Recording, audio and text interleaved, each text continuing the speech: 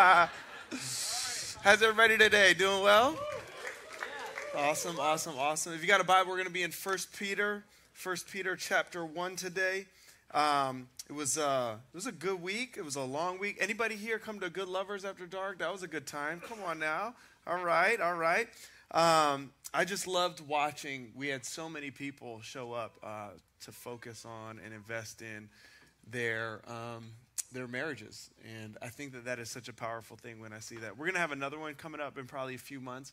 Beth and I, we as we were going through it, we were like, dang, we have so much more content that we wanted to share that we didn't really get to, but I do feel like it was really fruitful. But we're gonna do more of that in months to come. And so, but anyway, we're going to be at 1 Peter today. One of the things that we do as a church is we constantly are walking through the scriptures together, right? What I've said from day one, as my wife and I and our family came here to start this church, was our opinions don't really matter. What we have to share with you is not all that important. What is important is that we open up the Word of God together, we study it, we allow it to read us more than we read it, and we allow it to point us to Jesus. And so my hope today is that we're going to jump right into 1 Peter and be pointed towards Jesus, because everybody walked in here today and you came out of a week where everyone around you and everything around you wanted to constantly point you away from Jesus. Yes or no? Come on.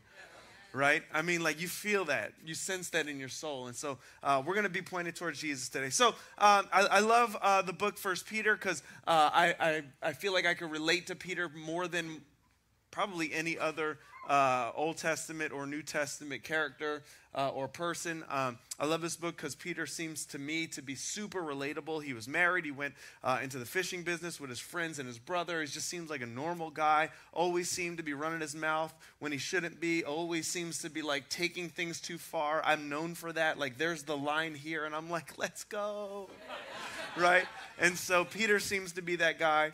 And after Jesus' death, burial, and resurrection, in John chapter 21, you see that Jesus seems to appoint Peter as not just the leader of the church, as the church was going to be established, and Peter's the first one to give the first Christian sermon in Acts chapter 2, but he seems to be like the top apostle. I mean, we can't say that definitively, but he seems to kind of operate in that role. And so the letter we have that we're studying through and have been studying through is called 1 Peter. It was the first of the letters that we have from him, and we have two in the scriptures. And it's written about 30 years after Christ ascends to heaven, and during a time when Christians were being persecuted because of their allegiance to Jesus above their allegiance to Rome and the Roman Empire. And so the purpose of this letter is to really just encourage Christians, followers of Jesus, to endure well as they're enduring this persecution and not to lose hope during these tough times. And so today we're going to pick it up in verse 13. And up until this point, Peter has really spent about 12 verses reminding Christians, reminding the followers of Jesus that they are the most blessed and the most privileged people on the planet, which is kind of nice to hear. I don't know if you know that, right? But Peter would look at you and he would say, guys, guess what?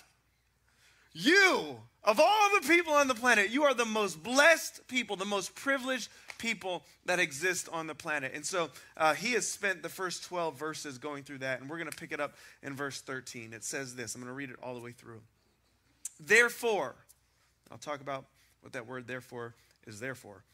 Therefore, preparing your minds for action and being sober-minded, set your hope fully on the grace that will be brought to you at the revelation of Jesus Christ. As obedient children, do not be conformed to the passions of your former ignorance. But as he who has called you is holy, you also be holy in all your conduct.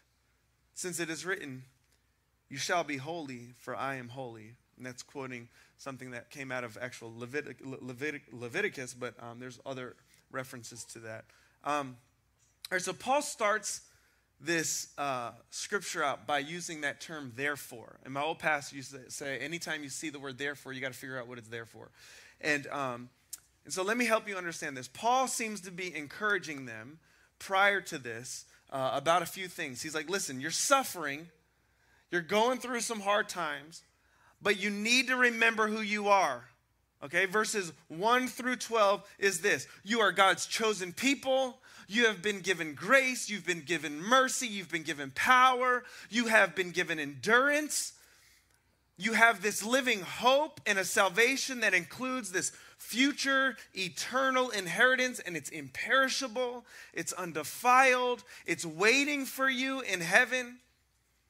And now, having spent 12 verses being reminded and encouraged of this, Peter is going to talk about what they're supposed to do because of that, okay?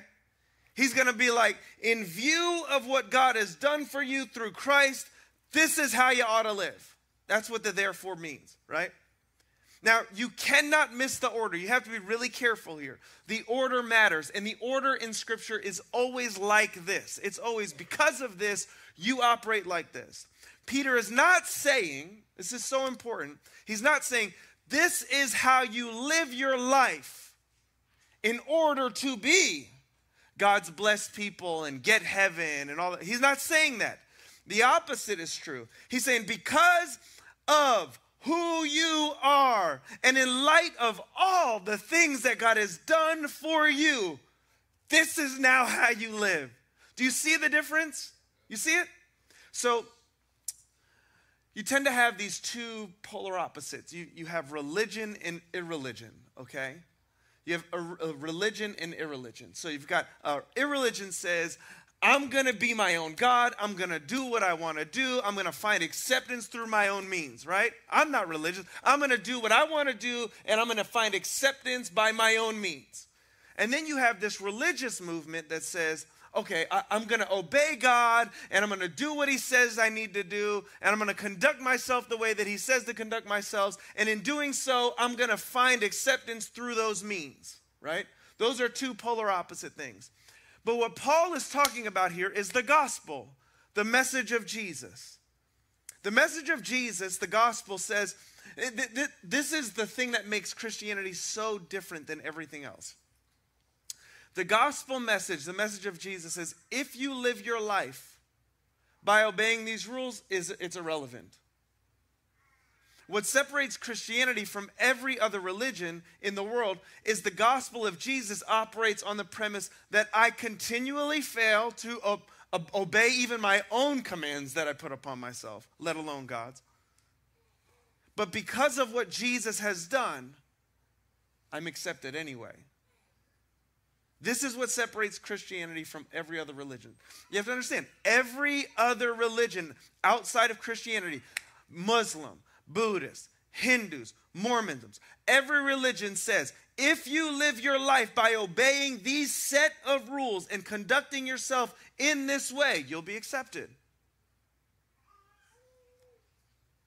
But what we believe as followers of Jesus is Christ obeyed all the rules, so that in the moments, in days and weeks and years in which we realize we can't, he has for us. And so what Peter is talking about here is he's saying, okay, now that you understand that, therefore, you ought to conduct yourself differently. And the point of the next 4 verses is to remind us, right, that for those of us who have received this new birth, our character, our conduct ought to reflect the character and the conduct of our divine Father. Okay?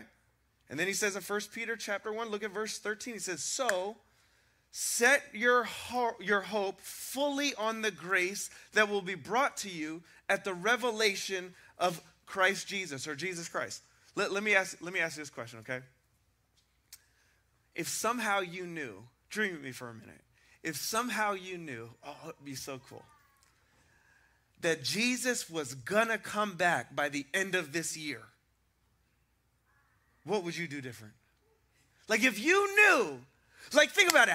First off, how dope would that be? Okay, some of you be like, I don't know, I'd be really nervous, right? But I'm like, if you knew, we thought this during like Y2K. Do y'all remember that? Some of you are old enough to remember that, right? Right, I wasn't even a Christian, and I was like, I didn't even know who Jesus was. I was like, but he's coming back. Something is about to end. Do you remember that? That was so scary. So we threw a big party and got wasted. It was awesome. So, But if you really, really knew that he was going to crack the sky and return at some point before December 31st, okay? What would life look like from now until then? Like, would you do some crazy stuff? Think about it. Would you do some like crazy stuff? I would, okay? Like, would you do something that you, like bucket list stuff? Would you skydive? Like, I'm going for it. You know what I'm saying? Would you bungee jump? I don't know what the thing is that you're afraid to do it. Would you do it? Would you eat different? Come on, be honest.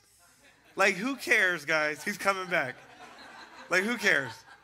Like, we are going to maul some Taco Bell from this moment forward. We are going all in, right? How many of y'all would cancel stuff? Like, just that mammogram that was scheduled? We ain't doing it. Listen, I'm a man. I've never had this done, but I'm married. And my wife is like, you do not want no mammogram, okay? You would cancel stuff. You cancel that colonoscopy. I'm out. That's an outie, not an innie. We're not going there, right? Dentist appointments. How many of y'all would just stop paying your mortgage? Right here. Like, nope, sorry. I've defaulted on that loan. I'm fine, right? Stop putting money away in retirement. I'm cashing out. How many of you would just quit exercising? Come on, I'm going to let myself go just a little bit. It's not a big deal anymore. My back hurts, but come December 31st, you know? How many of y'all would probably mend a relationship? Come on, right? You know, like spend more time with your family. Some of you would finally ask that girl out. Some of y'all would get married. Some of y'all would be like, it's time. I got to hurry up and do this, right? Some of you have been doing it like the right way, and you're like, I need a wife now. Before he comes back, I need to experience what this is. I need it, right? Come on. But if somehow, seriously, you knew that the end was around the corner and Jesus was coming back by the end of the year, how would you live? Jonathan Edwards is considered to be, by many, an American hero. He was raised in the home of a pastor. He was called into ministry at a very early age. And he had a brilliant mind. He learned how to read and write Greek, Hebrew, and Latin by the time he was 12. If you don't feel stupid, okay, after hearing that, I don't know what will make you feel stupid. He graduated from Yale with a degree in divinity before his 17th birthday. He became a lead pastor at a church in New York when he was 19. And during the 1700s, Edwards was pastoring a church in Northampton, Massachusetts, when God began to use him to revive the church in New England, to which eventually grew to be known as the Great Awakening. I dream about seeing a day like that, but I'm so not like Jonathan Edwards, so I will not lead that most likely. You never know. I mean, who knows? But I long to see that again. And the reason I bring him up is because right before his 20th birthday, he wrote what were called 70 resolutions that he wanted to use to govern his life. By the time he was 20, he had already sat down and wrote out 70 resolutions that he wanted to use to govern his life. And they were never published until after his death. They were found in his journal when he died in his mid-50s. And I say this because these 70 resolutions, which he reviewed once a week, they weren't written to impress anybody. They weren't written to throw on social media. There wasn't that. It was between him and God. I want to read to you just 4 of them. The very first one is this: resolve to do whatever I think to be most for God's glory. His 17th one was this: resolve to live as I wish I had lived when I come to die. His 19th was resolve to never do anything I'd be afraid to do if I expected to hear the last trumpet in the next hour. His 52nd was this. This was like longer. He was journaling. He said, I frequently hear older people say how they would live if they were to live their lives all over again. Therefore, I resolve to live just as I think I will have wanted to live, supposing I live to an old age. And in other words, at 20 years old, Edwards realized, hey, I don't want to be one of those people who get to the end of their life and say, if I had to do it all over again, I would do it differently. Instead, he decided to lay before himself on a weekly basis, why not live in such a way that when I get to the end of my life and see Jesus face to face, I can look back and say, that's exactly how I wanted to do it. And so I pose to you this question: if you knew Jesus was coming back before the year was over, how would that affect your life? I can't answer that for you, but I think it's a question you ought to ask. And this is exactly what I think Peter has in mind when he writes these words, when he says, set your hope fully, all of your hope, set your hope fully on the grace that will be brought to you, because more grace is coming at the revelation of Jesus Christ.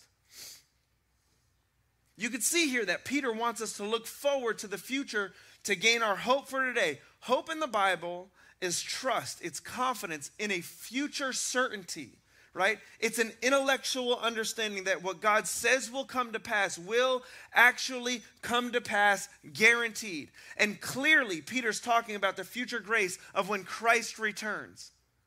Peter's like, look, he's coming back. And because he's coming back, think and operate and conduct yourself as if you know at any given moment he could crack the sky and enter back with his second coming. And then verse 13, though, he also says something here that to me was fascinating. He says, therefore, prepare your minds for action and being sober-minded. So it really had to dig deep to try to understand, what does that mean? And the clearest example, and this is almost literally what he meant. It actually, the word literally means to gird up your loins, which that makes no sense to you. You're like, gird up my loins? What am I doing? The clearest depiction and clearest example of what this means is this: preparing your mind for action and being sober-minded is roll up the sleeves of your brain or roll up the sleeves of your mind. It's time to get serious and start thinking clearly. That's what he's saying. Roll up, prepare yourself. Roll up your sleeves, right? Somebody comes at you, you're like, all right, we're doing this, right? Roll up your sleeves for action. Get ready, because you're going to have to operate. It's time to think seriously and clearly. Peter wants Christians to prepare their minds, I love this, for deep and clear thinking. This is important to be reminded of today, okay? Because our society today is not driven by thought. We are driven by our feelings. In my experience, okay, far too often I find myself engaging in conversations where it's no longer of value to use your mind. Right? This is true. It's no longer of value to use your mind. I'm not saying that in today's day and age we're against learning or we're against science. We're not against technology. We're not against education. What I'm saying is that in my opinion, and again, this is just my opinion, but in my opinion, as a society, I think that we've lost our appetite for critical thinking. We no longer put a high value on using your minds. Let me explain. Most of us today believe what we believe. This is offensive, but I don't care. I haven't cared for 12 years. Why start now, right? Most of us today believe what we believe, not because we've thought critically through it, but because we heard some sort of soundbite on social media or had some sort of experience and it emotionally moved us, and so now we think it's true. It's just true. And so I talk to a lot of people. This is part of my job, right? Talking to people. It comes with the nature of the job. And almost every single day, I find myself engaging in conversations with people, usually, right, having deeper conversations. Very rarely is somebody want to have a conversation and want to talk about the weather, right? Like, nobody calls, hey, Pastor Matt, I wanted to get together and grab a cup of coffee. I just wanted to talk about, how you were doing. That's never happened, okay?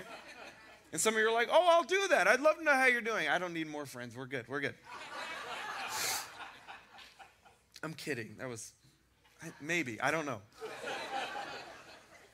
But almost every day I find myself engaging in real life conversations about things like pain, worldviews, religious beliefs, personal problems, social issues. And almost every time, this is so true, almost every time I find myself asking somebody a question about what they think about a particular thing, they almost always respond by saying, well, I feel like, did you catch that? Oh, you want to know that? Well, I feel like, oh, like, let's talk about this social issue right here. Oh, well, I feel that. And I'm always like, oh, I didn't ask how you felt. I don't know what made you think I cared about how you felt. I don't care how you feel. I wasn't interested in your emotional response to that. I'm trying to understand what you think. I was asking what's going on in your mind, okay? And what Peter is saying here is so timely. It's so important. Peter's telling us that Christians, of all people, should be people who do a really good job at thinking deeply about why we believe certain things, about why we do certain things, about why we act a certain way. And if most of why we believe what we believe, or why we do what we do, or why we act how we act is driven by what we feel in our hearts and not by what we think in our minds, then that can be a super dangerous place to live. And what Peter is saying in this verse is that Christians ought to be people who have the mental resolve, mental fortitude to think clearly and to use their minds to weigh their feelings. This morning, we were over here as a team. I came out a little late, and Breno, he asked me, he goes, Matt, would you like to share something from your heart, right? He was like, Matt, would you like to share something from your heart? And I was like, I had a long week. I feel tired. That was the feeling that came from my heart. And then I sat there for a second. I was like, man, like they probably wanted something more from me, you know? Right? But what it was true in that moment, right, B, is my mind is saying God is good. My mind is saying God is sovereign. My mind is saying God is with me. God is for me. God is not against me. God loves me. God has forgiven me. God has uniquely made me and wired me and called me and drawn me to himself. All of that is just in my mind, yes, but in my heart, I'm just tired. Now, what do you do when you've done all you could do to think clearly and yet your feelings are not catching up to your mind? That's important. What do you do? When all the things I just said are true, my mind knows it's true, but my heart is like, it was a long week, right? Like I'm just tired. Just not vibing. Like, what do you do when you feel unloved? When you feel like God doesn't like you? What do you do when you feel like God hasn't forgiven you? What do you do when you feel like you might be a little worthless, or you feel like you're in a terrible season, or you feel like this sickness will last forever? Right? What do you do when you feel, oh, you want me to really hit it? What do you do when you feel like you're attracted or drawn to somebody that Scripture says you shouldn't be attracted or drawn to? What do you do when you feel as if, well, abortion isn't killing a baby? I just feel like it's just I just feel like, it's just. What do you do when you feel like a man or a woman, but your biological makeup says otherwise? Oh, how dare you? What do you do when you've done all you can do to think clearly, yet your feelings are not catching up with your mind? What do you do? I'm glad you asked. Because Peter answers this. And he doesn't answer it in a way that's like taking your feelings into consideration. Because what we're acknowledging is sometimes your feelings don't catch up with your mind, and therefore you got to lean into your mind. And so he says this. Here it is. So, do not be conformed to the passions or feelings of your former ignorance. Do not be conformed to the passions of your former ignorance. Peter refers to our unredeemed life as former ignorance. For the person who has experienced the grace and mercy and salvation that comes with following Jesus, knowing Jesus, we know that there is a time in our life where our passions, our feelings were fully dominated by our life. Like they were fully dominated, all of it.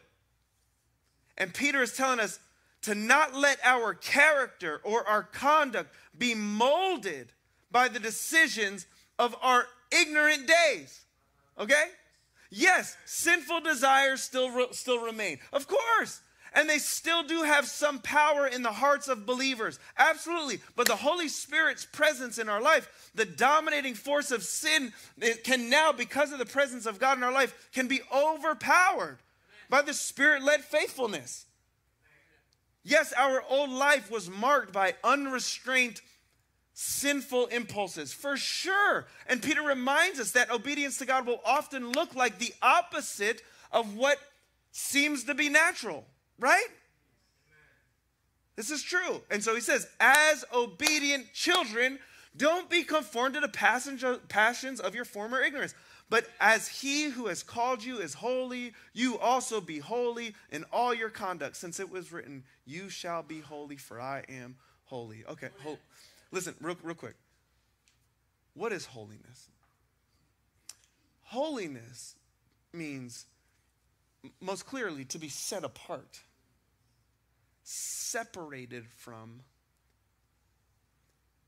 something for a unique purpose. That's why we call marriage holy matrimony, because couples separate themselves from their own or from their old families and unite as a new family, right? This is why we call the Bible the Holy Scriptures, because it's been set apart from all other human writings, right? And Christians believe that this is a sacred word for us that is different than every other word that has been given. And Christians, similarly, we are people who have been set apart as holy, chosen people, called by God to have a unique work with God. This is what holiness means. Holiness constitutes a very real sense of separation from evil and a dedication towards a life of righteousness that God has called us into, okay? And because of that, a lot of people just associate holiness as referring to being, completely pure, right? And yes, there's some truth to that. God's holiness, God who is holy, it does involve his complete purity, but purity is a byproduct of his holiness, not a way to obtain holiness, okay? So hear me say that. You ought to pursue holiness or pursue purity in all of your life because you're set apart as holy. It's a byproduct. Purity isn't what makes you holy. God is who makes you holy by setting you apart. And now you ought to pursue a conduct of purity. Does that make sense? Okay. So two big questions, and I'll close with this. How are we to be holy, and why should we be holy? How are we to be holy, and why should we be holy? All right, first is this. How should we be holy? Christians have historically attempted to be holy or set apart, right, through all sorts of weird extremes. Right? You got the hermit mentality that just hides away from everybody in the world. Do you know what I'm saying? Like, I literally I've had pastors say, well, me and my family, we don't go to the beach. Oh, why? Well, because all those heathens out there wearing those bathing suits. I'm like, whoa. First off, rock the two-piece, if you ask me. I don't rock a two-piece. I'm a single, but whatever. I just got the one-piece going. I'm all exposed up top. So you got the hermit mentality. You also have the monk mentality, which is we only hang with those who are close, who share the close-knit commitment, right? We're away from the world's reach, and we're only with others who have solitude always because we are avoiding the world. But you also have this utopian mentality, right, which is runs rampant in Christian circles here in America, where there's these groups of people that are trying to rebuild a perfect society in a world, right, without having worldliness be a part of their new utopian society, right? So you see this in like homeschoolers, right? You know, it's like, you stay here, you don't move, you don't leave, you don't go outside, you play with the trees, and that's it, okay? Just kidding. Are they homeschooled? It was a joke. It was a joke. It was a joke. It was a joke. I love y'all. I love y'all. I saw them laughing. I was like, dang it. Yeah, right here. It's all good. It's all good. You're the most normal homeschoolers I don't know, so. But then you also have this other group, right? It's like the Christian educational community, right? See, my kids go to Covenant Christian Academy, right? And my big fear was like, I'm like, listen, yo, I need to know that there's sin at this school. Basically, I need to know that you know that there's sin at this school. And like, they haven't been so separated. We're not trying to create such a bubble, right? That our kids operate in this weird utopian world where it's like, we've created, it's like the movie The Village. You're just like, you're like, you don't even know that this world exists. And then they go off to college and they see people out there doing this. They're like, oh my gosh, there's another world. Give me a drink. Give me that. I want to smoke that. I didn't even know this existed. Let's go. I don't want that either, right? It's so interesting though. What happens oftentimes, like those examples in particular, if you're not careful, they're trying to obtain holiness by isolation. But a Christian solution to the problem of holy living while living in an unholy world is not isolation, it's insulation, okay? The church, the people of God, the family of faith, the local body of Christ, people like Neckhouse Church, right? We are meant to be an insulation, a covering, a support system that insulates and holds together the people of God as we live lives that are set apart from the ways of this world. This is why just coming on a Sunday is stupid. It doesn't do anything. It doesn't do anything.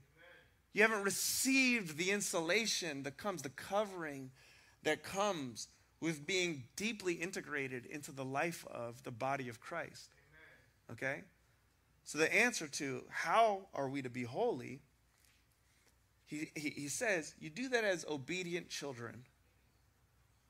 That's the word that's used. As obedient children, where you're coming into the fold of the family where God is our Father. He says, as obedient children, do not be conformed to the passions of your former ignorance, but as he has called you to be holy, is also holy. Be holy in all your conduct, since it is written, "You shall be holy, for I am holy." Okay, this to me was like, I had like an aha moment this week. The next question I have is, why should Christians be holy? And the answer is this, and you're not going to like it. It's because it is written. Because it is written. Peter's reminding us of an incredible thing, the father-child theme of this context in this text. Christians should want to be holy because we want to be like God our Father. His ways are better, and we should also be holy because as our Father, he's allowed to say, because I said so. Amen. As it is written. Hallelujah. Because I said so. And so let me explain this, because those two things, as I said so, and also prepare your mind, can seem to be in conflict. Let me explain. I want you to think about the gap between me when I was 35, I'm 40 now, and Jacob, who was 8 when I was 35. Jacob's my youngest son. There are times, right, where the 27-year gap between me as a 35-year-old father and Jacob as an 8-year-old son makes it impossible for him to fully understand what I'm trying to explain to him, even though he's trying his hardest to get it. You know what I'm talking about? Yeah. Okay? He literally doesn't have the cognitive ability to grasp why I'm telling you in this particular situation you need to do this, or in this particular situation you shouldn't do this, or here we are, hold my hand, or go to bed, or eat your food, or don't do this, or make sure you do that. It's not that he doesn't understand because I'm a bad communicator. It's not that he doesn't understand because he's a bad listener. He doesn't have the understanding because there's a 27-year gap that makes it impossible given his life experience and his limited development in comparison to mine, okay? He can't understand the depths of all of why the reasons I am telling him to do certain things, why he shouldn't do other things. Okay, so every once in a while, as a dad, what you do is you simply say, because it said so. That's not unloving. If anything, that's most loving. It's because I said so. Now take that 27-year gap between me and my son and think about the gap between you and the eternal God of the universe. Not only that, think about the mind of an all-knowing, infinite God. Everybody's obsessed with like ChatGPT right now. It's like because it's like the ability to like a computer and artificial intelligence and its ability to learn and gather information is mind-boggling. But do you realize that as much as it's learning, it's nothing in comparison to the finite knowledge of God, because God knows far more than every human that exists today. He knows far more. He knows far more than every human that has ever existed before. Okay? And so when Peter writes, since it is written, you should be holy, conduct yourself in holiness. He's basically saying, I'm lovingly telling you, just do this because the Father said so. And the problem isn't that God can't clearly communicate all of the intellectual reasons as to why he's called us to conduct ourselves the way that he's called us to conduct ourselves. The problem is that for us, you just need to just hold up and be cool with this, all right? We live in a society that celebrates arrogance. We literally have Pride Month, okay? You are a finite being with limited ability to fully understand. And so there are things that you will never be able to grasp this side of heaven. And so when it comes to holy living as it pertains to how you handle things like money or marriage or sexuality or gender or forgiveness or love or or authority or desires, right? Or even the interactions that you have with your church, nobody is telling you to not use your mind and to just think blindly or like absent of thought. The actual opposite is true. Paul's like, use your mind, think. But there will be times when your finite mind cannot understand. And in those moments when you don't understand, you are to still conduct yourself with holiness simply because I said so. And as a loving father, I know what's best. Okay? 1 Peter chapter 1, verses 13, 14, 15, and 16. There it is. Let me pray for us. Father, I would ask right now that your people, this church, would ponder in their minds, and ask the question in our minds, based upon all we heard today, Holy Spirit, what are you saying to me? How might I need to live different now in light of the fact that you are returning? How might I now need to conduct myself differently because you said so? Speak clearly and give us a mind that can understand what it is that you're saying. Scriptures call it ears to hear. We love you. Amen.